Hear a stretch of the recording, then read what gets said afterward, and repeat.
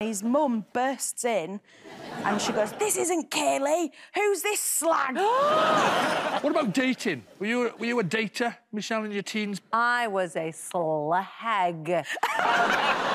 Epic proportion. Really? Oh, my goodness, yes. I met this boy who I started dating, and we got serious pretty quickly. I think like a year and a half into the relationship, we go to prom. And he went to a different school, so I went to his prom, he came to mine.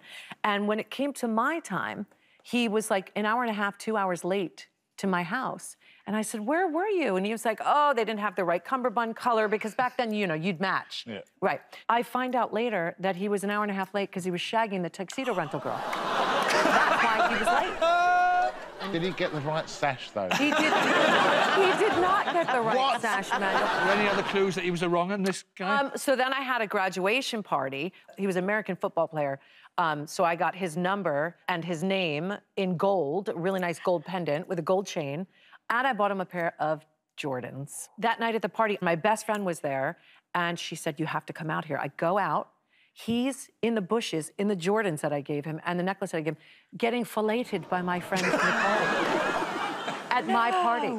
He wore Jordans in a bush. Correct. I'm sorry.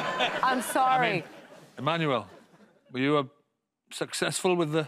Oh, God, no. In the dating scene back in the day? You didn't meet me. You should have met me. I lost my virginity very late. I even lied about losing it early because all of my friends, by the time we got to sixth form, so like 15, 16, they'd all lost their virginity. I lied about it, and it was going really well until I got questioned about female anatomy. No. Oh, no.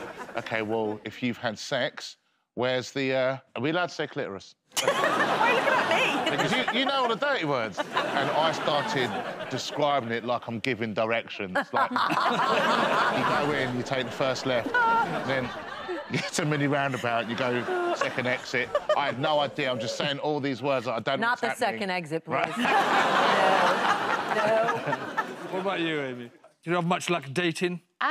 Yes, but I think my standards are quite low.